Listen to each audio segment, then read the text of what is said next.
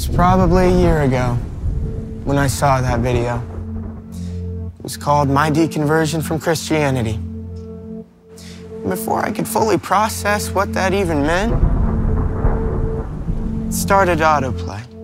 I grew up in a Christian home, in the Christian subculture. And I want you to know, when I left home, I realized everything I thought I knew about Jesus was a lie.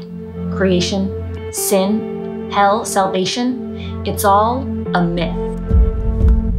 That video shook me. And I didn't even watch all of it. I was worried I'd be affected by it, and if I followed, I'd lose my faith. So I was like, whoa, nope. Close video.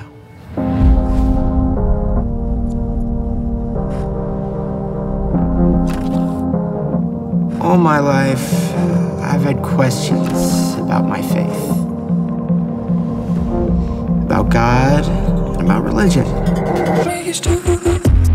Now, I'm gonna tell you my questions, my struggles, my doubts.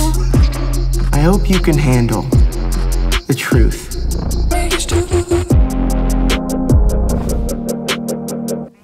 I shouldn't have been afraid to look at that video. But what really shook me, and by shook, I mean just made me very doubtful, was thinking if God isn't real, if Jesus isn't real, if my faith isn't real, and this life is all there is. And after that, there's nothing. How dark, hopeless, pointless this all would be. We can't just be an accident. The chances are insane. I've heard to not question the Lord. When I ask why, is that offensive? Am I a bad Christian? I'm just looking for compelling evidence. Like, there's a theory that Moses was on DMT that came from the acacia tree when he saw the burning bush. Was he lit? Was he high? Could the Bible stories have been influenced by hallucinogens? When I saw that video, it was sad.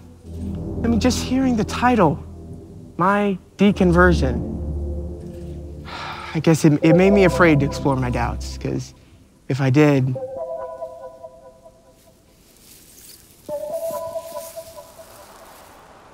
somewhere along the line, the word doubt started to take on the baggage of unbelief. But they're not the same thing.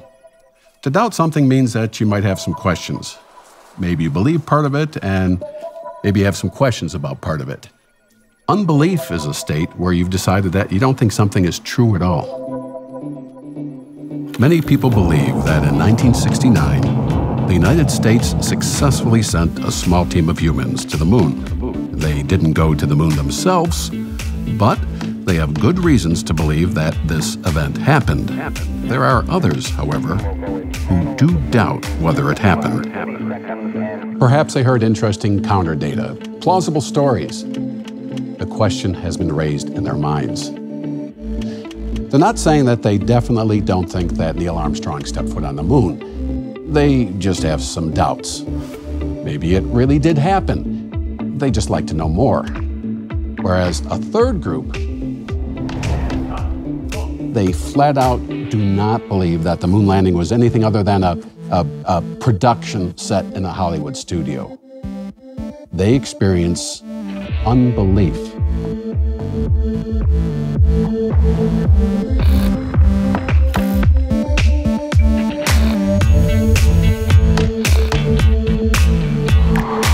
doubt. Is it harmful to faith? Can I have doubts about my faith, or is that a bad thing?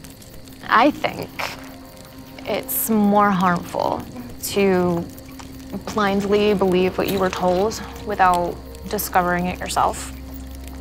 Because it's not real faith to believe in something just because someone said it and say, okay. There's so much information out there and so many different opinions. And I think it would be weird if we didn't have any doubts. Yeah, I think having doubt is normal. And I think the idea of sharing something, even though it isn't, can be very harmful. It's actually good. Yeah, I just think that you have to open your mind up and just be able to see and understand other people's views. And that's a pretty big part, because if you don't allow yourself to see what other people believe, then you're kind of shooting yourself in the foot. Just by not allowing yourself to doubt. That's deep. You asked for it. Doubt is almost like a path that forks in different directions. As you explore your doubts, you can end up in a place of no longer believing. But believe it or not, that can be good. Not everything you hear at church or from Christian people comes from the Bible. And doubt can be a path to jettisoning things that people added on to the Word of God while retaining what is good and true in Christ. Jesus spent a good amount of time trying to show the religious leaders of the time that they had added a bunch of extra things to what God had said, weighing people down. The path of doubt can also lead, eventually, to belief, and more secure belief at that. Or in the meantime, it can lead to holding ground that we might label trusting uncertainty. It starts with a spark of faith, and that spark can be big or small. Maybe we trust that this world had to come from someone, but we want to really know more of what he's like. Or maybe we believe that Jesus died for our sins, but we're unsure about how we feel about the Bible. I like talking with my friends, exploring our doubts together. It's part of taking ownership of our own beliefs. Last night, I kept wondering, do some people live by faith and others by fact? I mean, or maybe it's like there's a gap between what we can possibly know and what we can't. And what we do in that gap is real faith. Sometimes, I don't know what to do with the answers I come up with.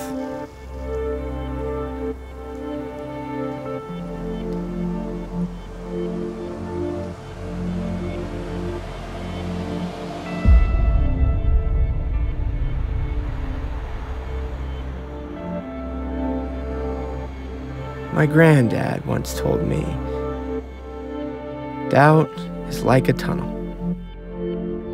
When you enter a tunnel, at the beginning, you can still see the light behind you.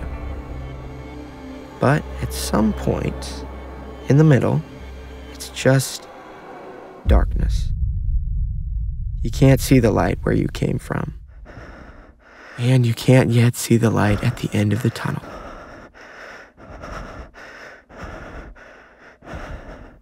This is the scariest part of doubt. And when we're scared, sometimes what we want to do most is to stop, to sit down and stay still. It seems safer somehow. But when you're in this place, in the darkness of doubt, that's when you need to keep going. To walk all the way through your doubt to the light at the end of the tunnel. Here's what I've learned. When I doubt, it can reveal my complacency in the ideas I supposedly believe in. But doubt itself becomes my fuel for digging deeper and becoming stronger.